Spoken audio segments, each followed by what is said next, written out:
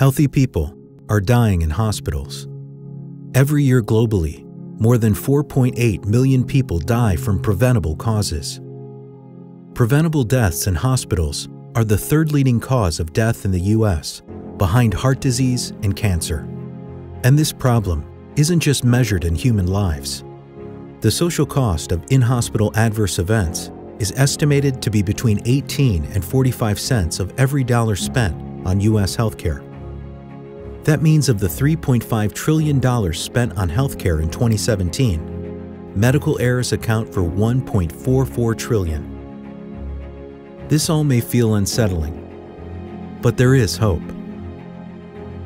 We are the Patient Safety Movement, and we've made a commitment to drop the number of patient deaths by preventable causes to 0 by 2020 by unifying the healthcare ecosystem and implementing a commitment-based movement, actionable patient safety solutions, and an ecosystem for predictive algorithms through data sharing.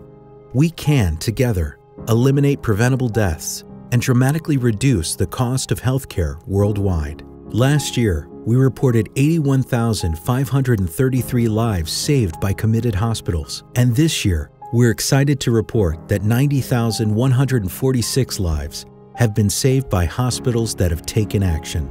And with your help, we can get to 0.